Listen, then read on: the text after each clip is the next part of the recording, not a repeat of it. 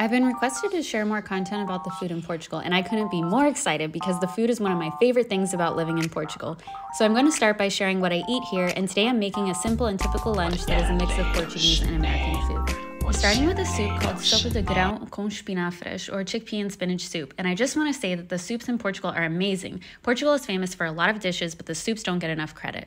Here I'm just using a pre-packaged soup from Ping Doce, a grocery store here in Portugal, but it's surprisingly good. Next, I'll make a wrap. Tortillas are pretty common in the grocery stores here in Portugal, so I've gotten some of those and I just warm one up.